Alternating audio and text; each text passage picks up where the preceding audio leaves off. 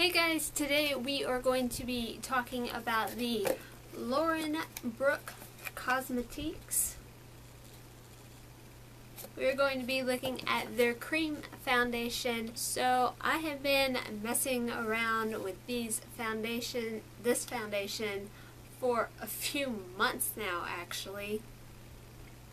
And just going through the different samples they sent me, trying to find the right shade. And just a note, when you go on their website, it's not that easy to select the shade that's going to work for you.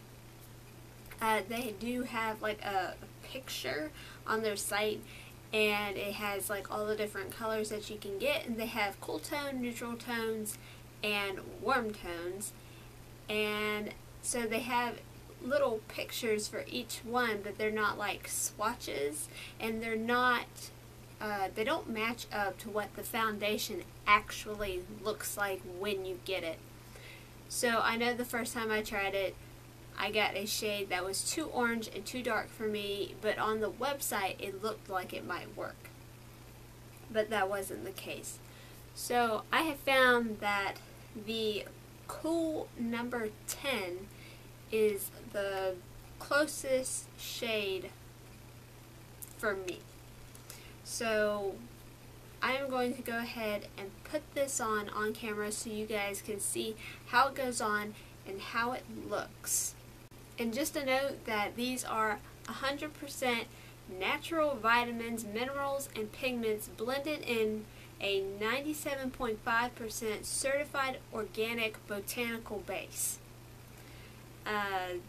These have a SPF that's rated about 28, so you get sun protection as well. And they have a few key ingredients, which are beeswax, and that is a hydrating ingredient that increases the skin's essential moisture. They have argan oil, which is rich in fatty acid. It protects your skin against pollution and sun exposure. They have silica, which creates a soft, finished look, reducing appearance of large pores, fine lines, and wrinkles. They have phytolipid complex, which is jojoba, rosehip, neem, and vitamin E oil, and that's moisturizing, nourishing, and regenerative. It has green tea, which is for antioxidants, and it has zinc oxide, which is an anti-inflammatory, reduces and supports the healing of epidermal irritation, protects against UVA rays, and smooths the skin. And all of that was right here on my laptop, which you can't see. It recommends to use a blending sponge, and I have the Real Technique one. I find this works perfectly for applying liquid foundation. I love this sponge. It was only about $6 or $7 when I picked it up at Ulta. And I'm also going to be trying this with the Wet n Wild, one of their new brushes. This one's a little dirty. But this brush cost $3. You can pick it up. I got mine at Walgreens, and I'm pretty sure you can also get them online. So I'm going to go ahead and try it with this brush. I'm not really sure how it's going to work, but we shall see. And you can also, anything on their website you can get a sample of. So that's nice. But I'm just going to go ahead and use my finger.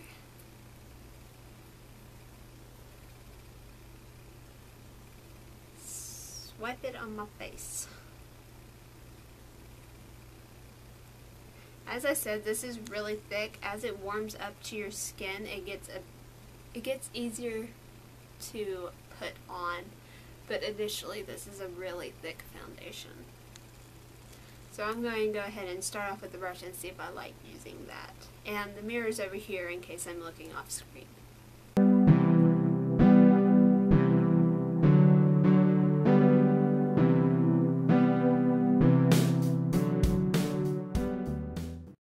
Okay.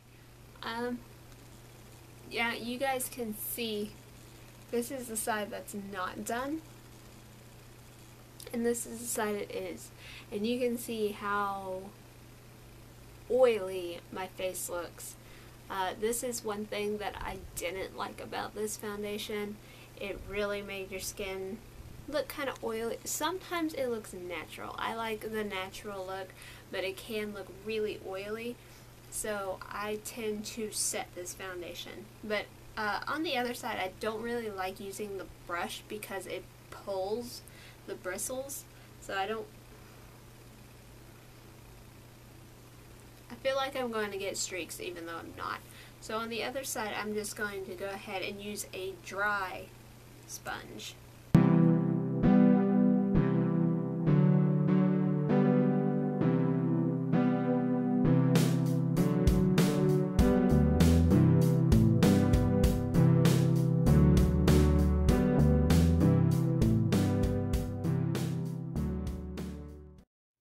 So this is what the foundation looks like on, and I'm going to go ahead and get a little bit closer so you guys can see. You can see it covers up pretty well. It doesn't really, on their website, they don't really have a, like it just says that it has incredible coverage. It doesn't say that it has full coverage or medium coverage. For the most part, I think I would consider this a medium coverage. But as you can see, like on my forehead and right on my cheeks, it looks really oily to me. And it, even when you let this foundation sit on your skin for a while before you do anything else, it doesn't dry down to like if you had powdered your face or anything like that, or like some makeups, they just don't feel tacky. This makeup feels tacky, and if you don't set it, it will crease on your eyes, under your eyes, around your nose. So yeah, I recommend setting this foundation with whatever powder you prefer. So I'm going to go ahead and do that, and I will be right back. So this is what it looks like once it's powdered. You can still see it's a little bit oily, but it's not as bad as it was, and it's not nearly as tacky. It's still a little tacky even though I put on quite a bit of powder. But we are going to go ahead and see how it looks when you put something on top of it like a blush. I'm going to grab a fairly pigmented blush just to find out, and a brush would help. Okay, so I just have the Hikari brush in Bikini, and I'm just going to take a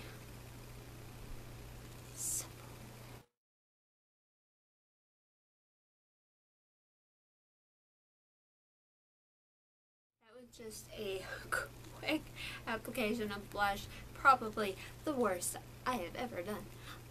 But as you can see, it sits on the skin nice.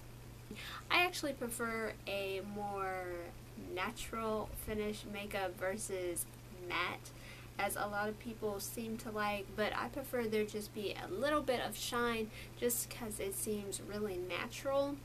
And my skin has never been matte, and I don't think I've ever seen anybody's skin look matte. But overall, you know, I like this foundation. I would definitely recommend you get a sample. I believe the samples are about $1.50, and like I said, they just come in a little pot like this, and you get enough for probably 3 or more uses depending on how much you use. I would definitely recommend applying it with a sponge and not a brush. It goes on easier and just in general. And if you just take it and rub your finger in it and just dot it all over your face and just let the heat of your body warm it up some, it'll be easier to blend out, and it'll just be easier to blend out if you just let it warm up to your body temperature. but I'm going to go ahead and run through the shades that I have really quick.